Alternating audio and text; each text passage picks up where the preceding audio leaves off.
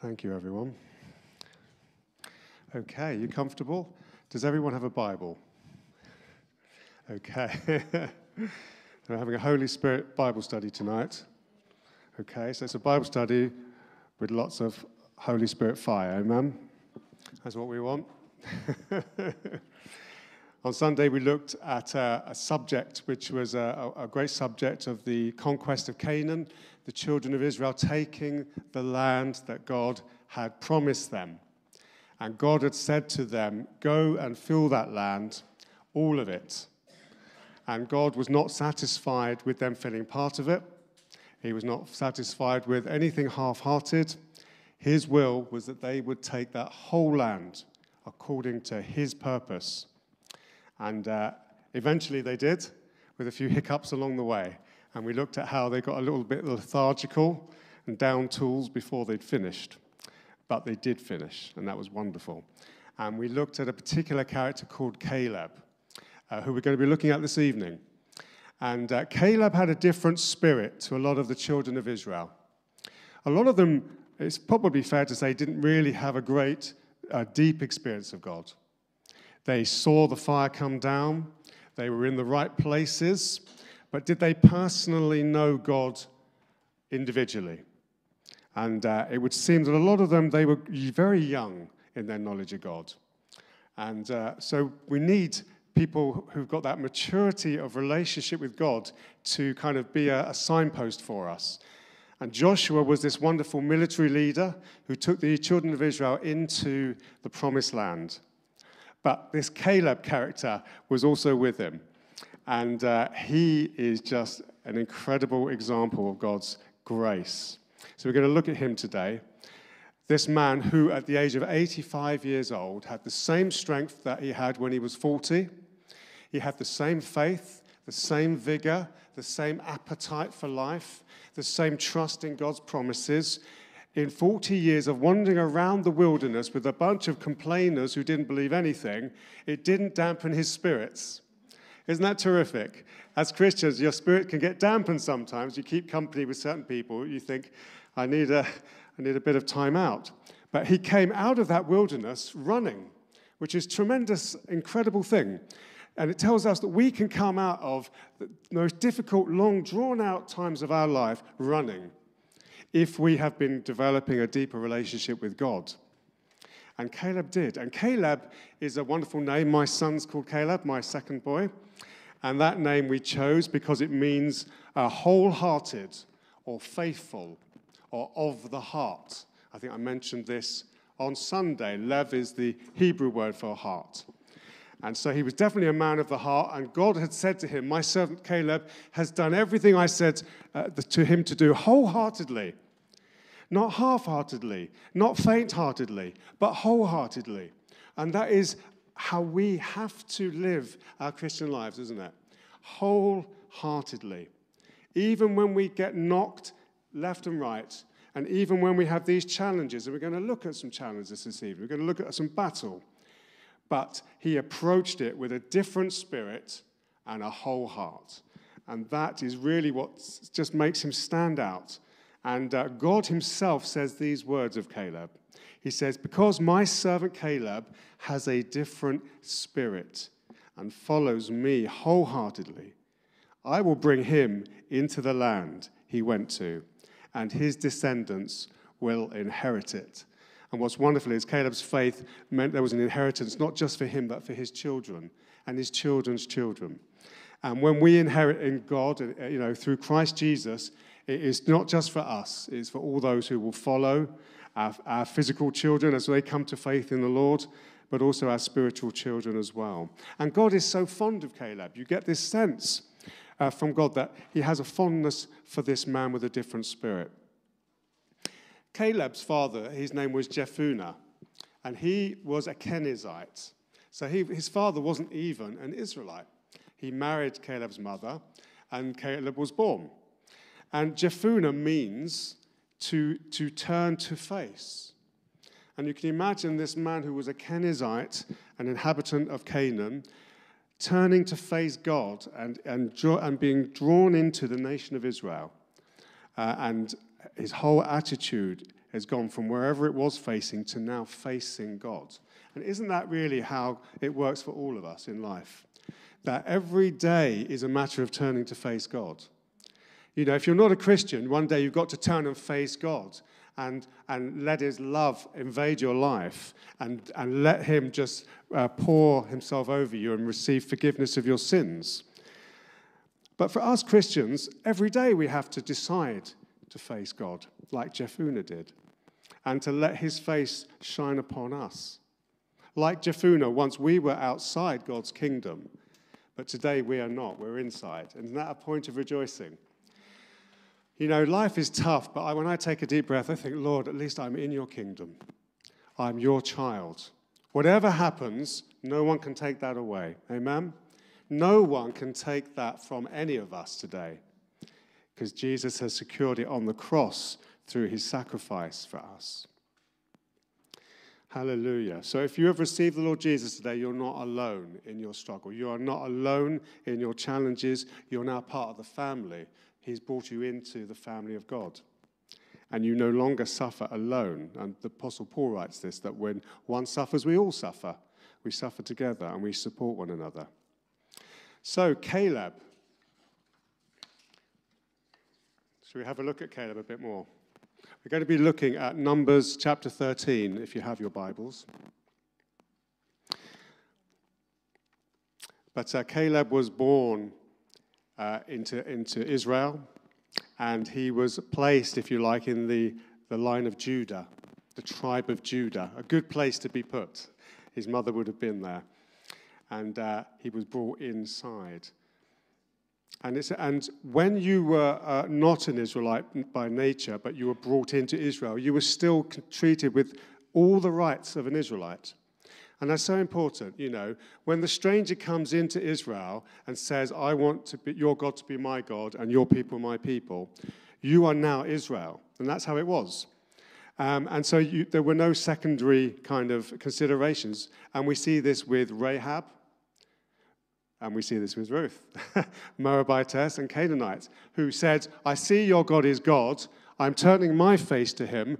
I want to be part of the house of Israel. And they took their place. And not only were they accepted, but Ruth was in the genealogy of our Lord, wasn't she? This is how good God is. And so there is a call here to anyone who is outside the kingdom of God to come and take your place in the kingdom of God. Come and take your place in the family of God. It is waiting for you. It is vacant with your name on it. No one else can sit down in the seat that God has prepared for you. You need to come and accept your place like Jephunneh did in the people of God. So Caleb was one of the spies that was sent to spy out the land of Canaan before they tried to conquer it. And we read this in Numbers 13, and we've got the words up on the slides. So let's read. When Moses sent them to explore Canaan, he said, go up through the Negev and on into the hill country. See what the land is like and whether the people who live there are strong or weak, few or many. What kind of land they live in. Is it good or bad? What kind of towns do they live in? Are they unwalled or fortified? How is the soil? Is it fertile or poor? Are there trees in it or not? Do your best to bring back some of the fruit. It was the season for the first ripe grapes. So they went up and explored the land from the desert of Sin as far as Rehob towards Libo-Hamath. And they went up through the Negev and came to Hebron, where Ahiman, Sheshai, and Talmai, the descendants of Anak, lived. Hebron had been built 7 years before Zoan in Egypt. And when they reached the valley of Eshcol, they cut off a branch bearing a single cluster of grapes. 2 of them carried it on a pole between them, along with some pomegranates and figs. And that place was called the Valley of Eshcol because of the cluster of grapes the Israelite cut off there. And at the end of 40 days, they returned from exploring the land. They came back to Moses and Aaron and the whole community, the Israelite community at Kadesh in the desert of Paran. And there they reported to them and to the whole assembly and showed them the fruit of the land. They gave Moses this account: "We went into the land to which you sent us, and it does flow with milk and honey. Here is the fruit. But the people who live there are powerful, and the cities are fortified and very large. We even saw descendants of Anak there. The Amalekites live in the Negev, the Hittites, the Jebusites, Amorites live in the hill country, and the Canaanites live near the sea and along the Jordan." Then Caleb silenced the people before Moses and said, "We should go up and take possession of the land, for we can certainly do it." But the men who had gone up with him said, "We can't attack those people. They are stronger than we are." And they spread among the Israelites a bad report about the land that they had explored. They said, "The land we explored devours those living in it. All the people there we saw there are of great size. We saw the Nephilim there. The descendants of Anak come from the Nephilim." We'll explain that in a moment. "We seemed like grasshoppers in our own eyes, and we looked the same to them." And that's the account. And that's also found in Deuteronomy chapter 1, verses 19 to 36, has a different account. Interesting, isn't it, that they said that that's how we looked in our own eyes, and that's how we looked to them, as though they could possibly know how they looked to them.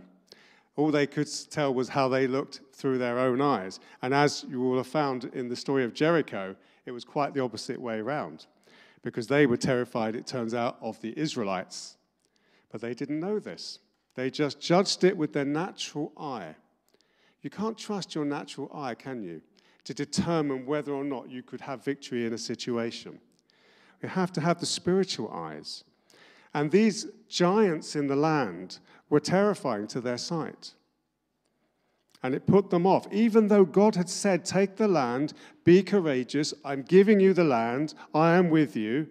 Even though God had said all those things, when they looked with their natural eye, they turned away from it. They'd done it 40 years early. They did it 40 years, and it took 40 years for them to come back to it. Wandering in the desert, 1 year for every day that they spied out the land. But how does this then end? Joshua chapter 14, just another brief reading. Let's have a look at this.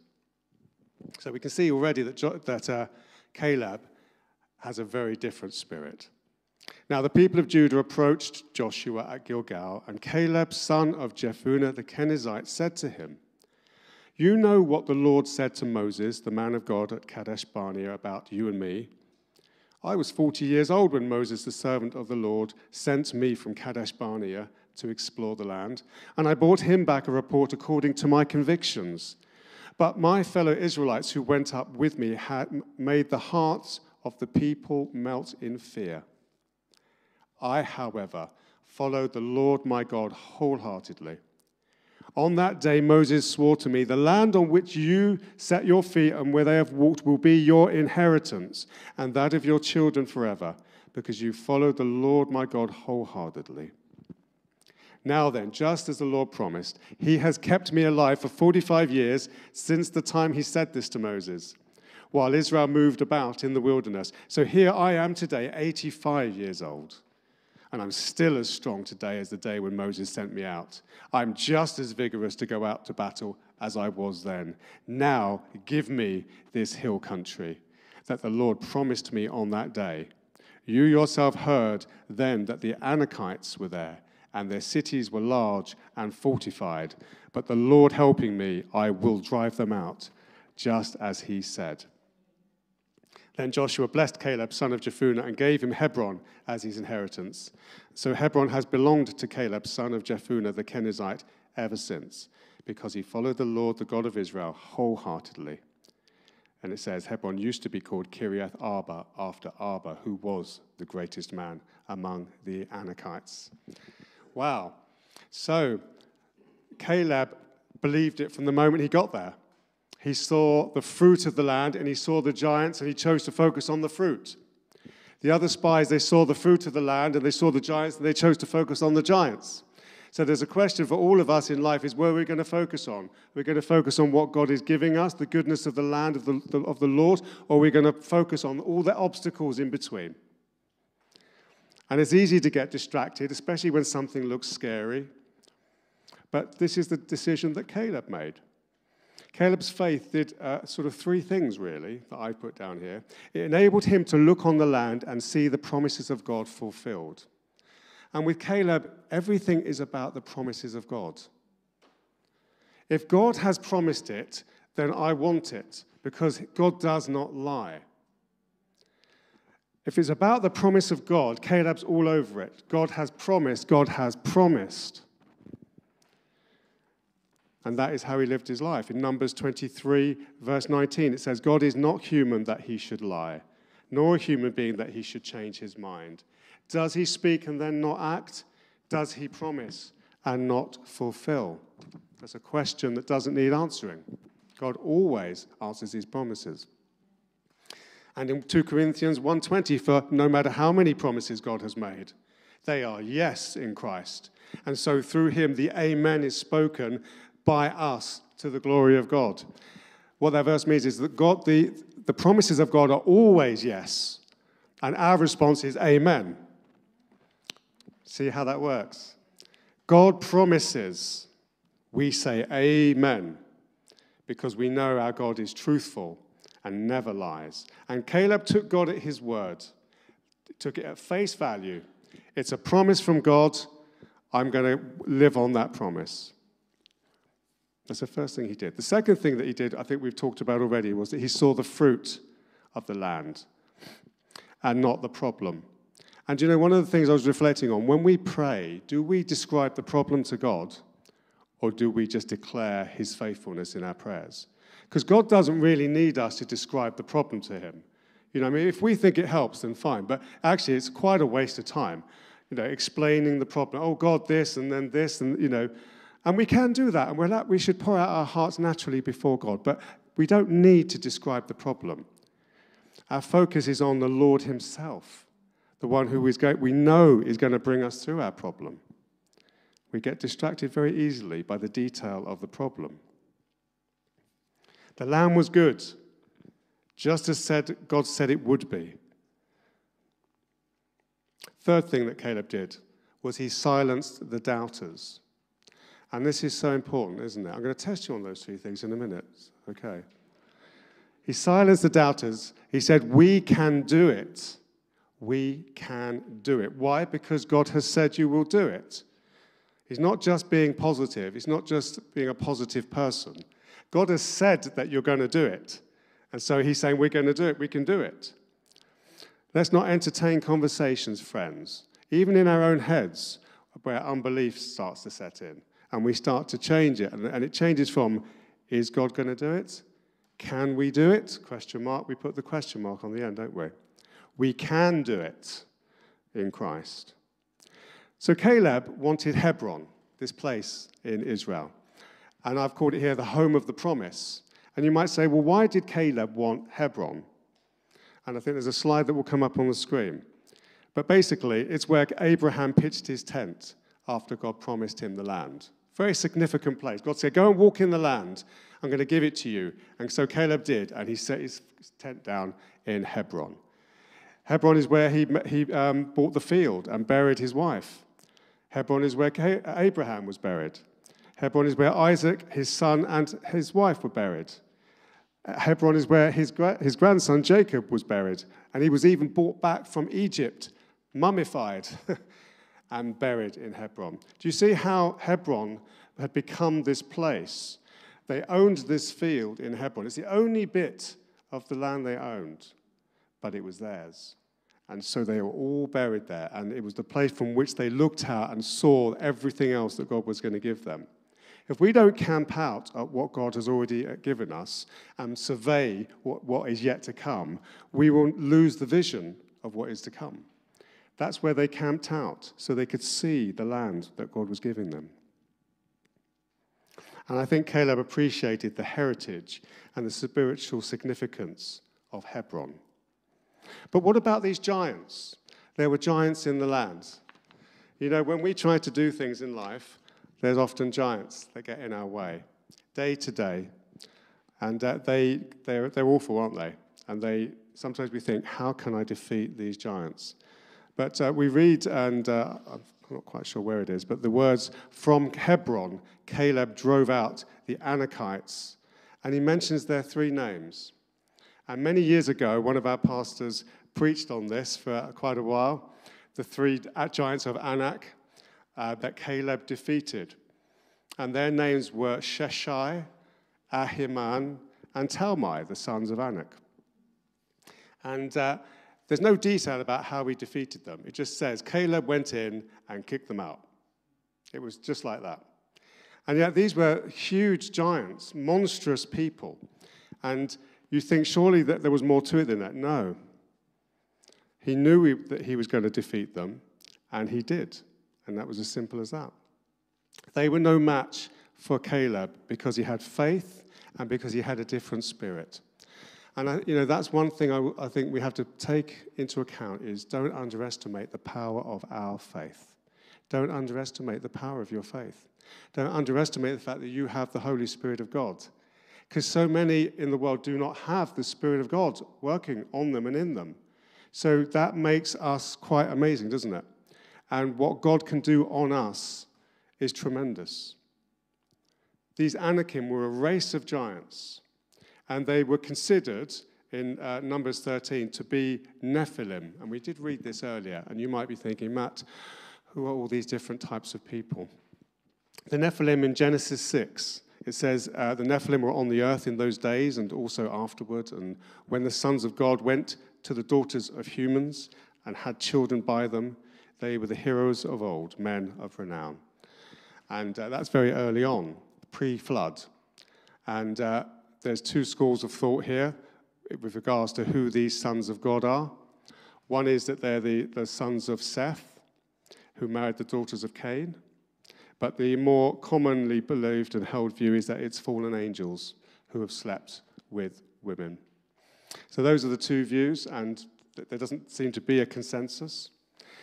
I think it would be fair to say for a fallen angel to sleep with a woman, it would be physically not something that they could do, because we know that in Matthew it says that the angels themselves in heaven don't get married. They don't have those sorts of relationships. So if it were an angel, it would have to be through a demonic possession of a man. It's the only way that could be done. Why am I giving you this detail? Well, this is the Nephilim. This is who we're talking about. If someone says to you, who are the Nephilim? This is who they are. They are these giant people who lived before the flood, commonly believed to be the product of the demonic angels sleeping somehow with the daughters of men. But what we have to bear in mind is that this giant race would have been destroyed completely in the flood. Because we read very clearly in Genesis 7, every living thing that moved on the land perished. Birds, livestock, wild animals, all the creatures that swam over the earth, all mankind. Everything on dry land that had breath of life in its nostrils died. Every living thing on the face of the earth was wiped out. People and animals and the creatures that move along the ground, and the birds were wiped out. Only Noah was left, and those with him in the ark. So when we read of the Nephilim, they were wiped out in the flood. So why are these guys being called Nephilim, these Anakites? Are they also born of demonic angels, or, well, we don't really know. But what I do know is this, is that the word Nephilim also means giant or bully. So they may well have earned their reputation through association with that kind of behavior. The sheer size of these guys and their bullying behavior terrified the people around them. And that is why they were called Nephilim. And yet this did not put Caleb off. So let's have a look at these 3 giants very briefly. Ahiman, I think we have a slide. And the definition means brother of, or brother of a gift, or brother of whom. And the Talmud puts it like this, that it's whose brother will fight with me. Now, who does that remind you of? Another giant. Goliath, yeah? Come on, send me a man to fight with, is exactly the words that Goliath said. And here we have Ahiman, who seems to have this, certainly in terms of the meaning of his name, we have no reference to anything he did, only his name. But in some ways, the name paints a picture. This boastful, threatening giant who stands and shouts and threatens and says, "Come on then, fight me," and puts fear into people's hearts through his words and boastings and intimidation. This is the type of giant we're talking about. He will intimidate. How many of us have experienced that in our lives? At certain times, we suddenly get intimidation coming at us, boastfulness, arrogance, threats, verbal assault. And that is a way that the devil will come at us sometimes, isn't it? It's a demonic attack that comes on people, particularly the people of God. That is the kind of giant this is that Caleb defeated, this verbally abusive giant. And one can imagine the people cowering under the words that were coming out of his mouth, too intimidated to go near him or challenge him or do anything, or to stop him. And yet, as we said, Goliath was very, very similar. And what was David's response to Goliath? You come against me with a sword and a spear and a javelin and all that talk. I come against you in the name of the Lord Almighty, the God of the armies of Israel, whom you have defied. This day the Lord will deliver you into my hands. See, David knew he came in the name of the Lord. What do we do when we're intimidated by this kind of oppression and verbal abuse? We come in the name of the Lord, and we say that you shall not conquer me. Your abuse and your verbal boasting shall not touch me in Jesus' name. The name of Jesus we raise over that kind of abuse. And if you are suffering that, and if you have had that in your work situation or in your family or wherever, you need to know the Lord Jesus Christ, because then you can declare his name over your situation and silence this giant that would try to bully and intimidate you. What about the next giant, Sheshai? And the root meaning of this, it has a number of possible meanings. So what I will say with this is that we don't know exactly, not 100%. But for me, I get a very visual image of what these giants are like. So the name Sheshai can mean noble or marble or flax. Flax is a type of plant that grows, and it was used for covering your roof and stuff, and it was white in color. 6, mercy or whitish. So there you go, there's some possible meanings. And the Talmud, they say that the second stood there as solid as a block of marble. So they've gone for marble in the Talmud. And there were two things that occurred to me with this giant. And actually, I've just remembered that I had it on my phone.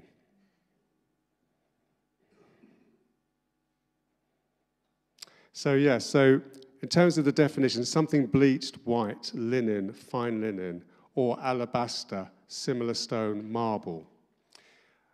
It's all white, isn't it? Whether it's flax or whether it's marble, it's white. And there's two elements that stood out to me. And also the number 6, which we know is the number of man, the number of perfection as far as man is concerned. And one is this, that it is immovable like marble. Marble is so heavy. I remember my dad started a marble importing company once from the Philippines.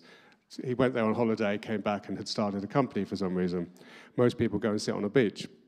And I remember the tables arriving that he had ordered, and the weight of them, they are so heavy and hard to move. And you can imagine this huge cut piece of white marble, immovable. You cannot shift it. And there's a sense of hopelessness that gives you. This thing is never going to move. This thing is never going to go. I'm never going to be able to move this thing out of my life. And I wonder whether this kind of giant has a spirit of hopelessness which it puts on people.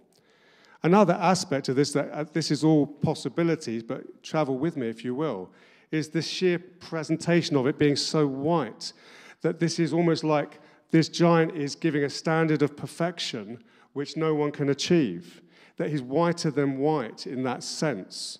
That the number 6 is the number of man, that somehow this giant is saying, you will never be good enough. You will never achieve the level of perfection that I have. Now, I don't know this for sure at all, but we can imagine the sheer size and weight of this thing, the way that it tries to embed hopelessness in a person that tries to come across it. And maybe some of us feel helpless sometimes or hopeless. Maybe our hopelessness comes from a situation which just hasn't changed and we need it to change. Maybe our hopelessness comes from the fact that we are perfectionists and we don't feel we can achieve perfection, and so we feel hopeless and stagnated. I wonder whether this giant is in your life, that there is a root of hopelessness where you just cannot see your way through, and somehow you've lost hope that the Lord is going to bring you through. What about our third giant?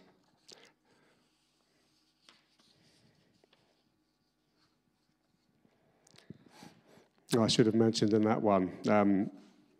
What do we do when we feel hopeless? We just remember the word of God, don't we? Those who hope in the Lord will renew their strength. They will soar on wings like eagles.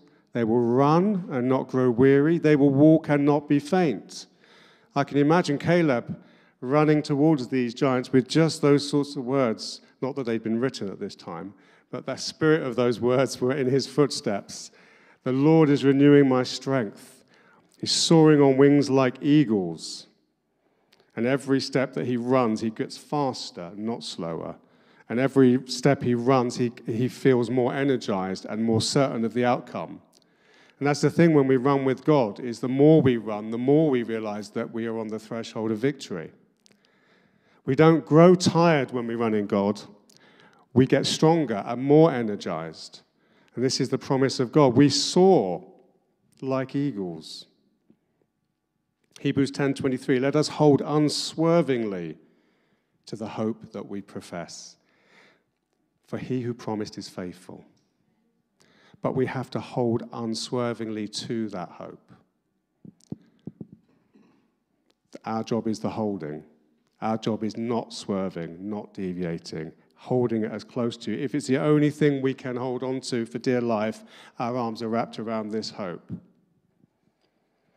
But the third giant, Talmai, definition is that plowman or furrowed. One, and this is the Talmud, one who makes plow lines in the soil when he moves. Very visual. What are we talking about here? We're talking about a giant with such strength and force that he makes you want to get out of the way. He churns up the ground as he approaches with speed and ferocity, and we think, if I don't get out of the way, it's going to mow me down. And I see this as a giant that tries to make us move and give ground. And the natural inclination is to get out of the way. But God says, hold your ground.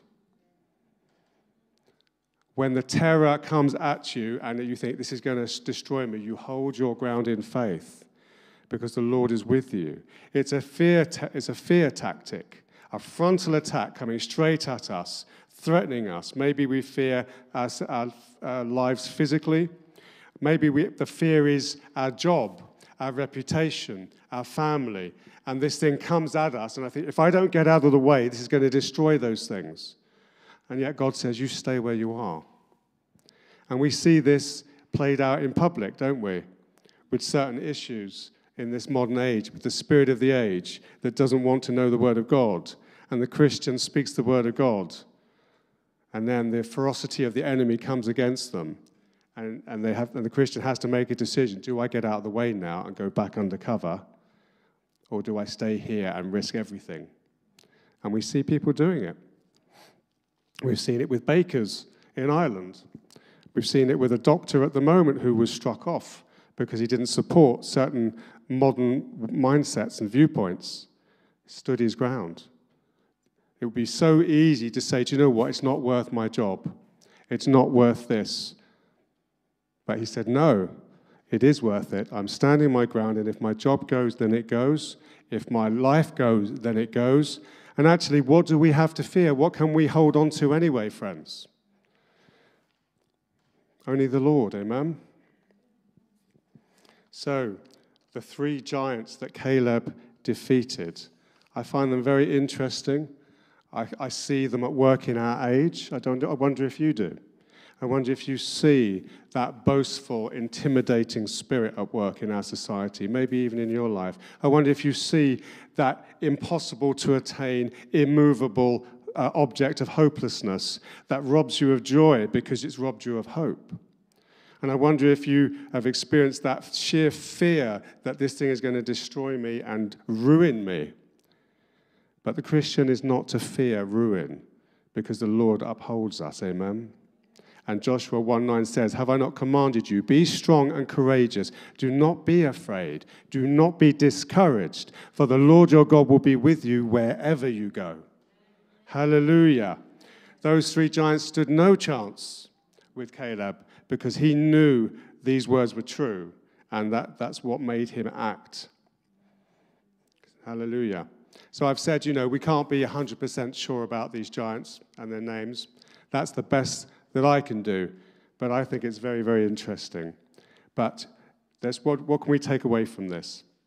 When we experience these giants in our lives that want to take us down, hold on to God's promises. Bed down where God promised it.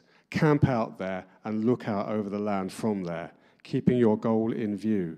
Use the name of the Lord against that boasting, arrogant spirit, because the name of the Lord is our strong tower. Amen? Be courageous. Stand your ground, for the Lord stands with you. And remember, finally, that we have a different spirit. We have the Holy Spirit, who is the indomitable spirit which cannot be overcome. Hallelujah. Shall we pray? Heavenly Father, we praise you and thank you today that the battle is yours. We thank you for your promises, which are yes and amen. We say amen to your promises. Lord, we thank you that you do not lie. You are faithful in all you do. And Lord, no matter what we experience in life, what giants come against us, in the name of Jesus, we will stand. And then in the name of Jesus, not only will we stand, but we will be courageous and victorious. And we will evict these giants. So, Lord, we just pray, hallelujah. We lift up the name of Jesus, our Lord. We thank you that in our day, in this age, in our lives, the Spirit of God is powerful as it ever has been. That, Lord, your promises stand as firmly as they have ever stood. And we stand on those promises today, as Caleb did in that day. And, Lord, we pray your will be done. We pray, Holy Spirit, fill us afresh, we pray. Change us, mold us, make us. Lord, we want to see the name of Jesus lifted high. We don't want to live lives, Lord, that are comfortable for us. Lord, we've done that. We want to live now for you. We want to live in the fullness of your promise and the power of your Spirit. So I pray for anyone today who needs just a refreshing from you, having done battle with these giants, maybe one or more. Lord, would you refresh them with your Holy Spirit today? We just speak the name of Jesus over their lives. We thank you, Lord, that you have called them to do great exploits, that, Lord, they are your warriors. You have sent them, and they come, Lord, from you with your Spirit. What can the enemy do to us? Oh, Lord, may we pray that your church, we will be close to you, that we will be perfect in you. Oh, mighty God, and in this day, Lord, may we have that spirit that Caleb had, and may we act, Lord, and for your glory, that Jesus be glorified in us. We pray this in your wonderful name. Amen. Bless you.